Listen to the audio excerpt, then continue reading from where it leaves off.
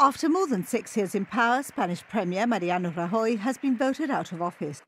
Ha sido un honor, no lo hay mayor, haber sido presidente del Gobierno de España.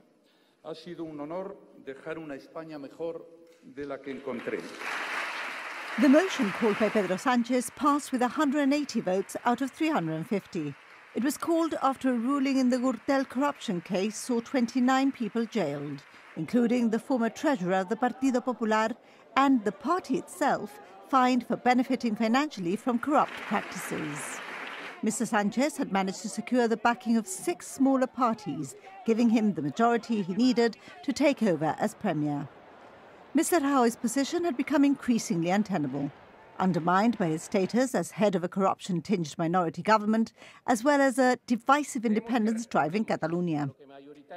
The Basque Nationalist Party, whose 5 seats were key to Mr. Sánchez securing enough parliamentary backing, withdrew PP's support after dozens of people linked to his People's Party were sentenced to jail in a corruption trial.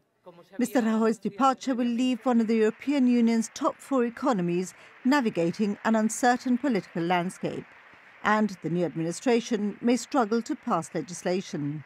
Mr. Sánchez says he will stick to the budget put forward by Mr. Rajoy, but his party only has 84 seats. Markets have, however, reacted calmly with no volatile moves. A general election is due by mid-2020, and it's unclear if a snap vote will be called before that.